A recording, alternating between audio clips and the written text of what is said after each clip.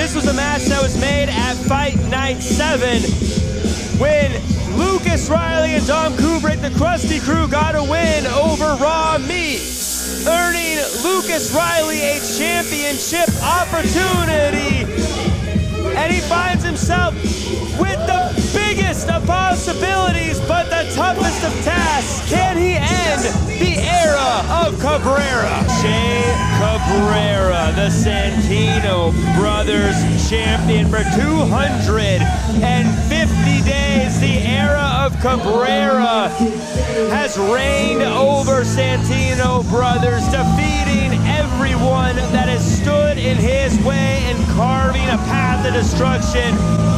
This match started because Cabrera wanted to end the career of Lucas Riley here at Santino's, but now he's got to put that championship on the line. Lucas Riley got here by literally putting it all on the line. He risked his career to earn this opportunity. And he finds himself in the main event of Fight Night 8. The LA Rumble looming around the corner. Can Lucas Riley do the impossible?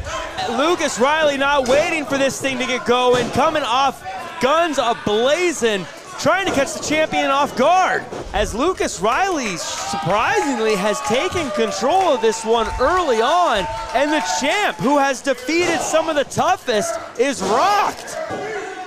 Reversal again goes for that shoulder, and Slice Boogie, I think that Lucas Riley has a game plan, and it's starting to work. Literally, just the last knuckle to the rope. Look at how close it was. Big time win from a big time champion, Cabrera. Love him or hate him, has put together quite the resume as a champion. The era of Cabrera seeming to be an era that will go on for eons.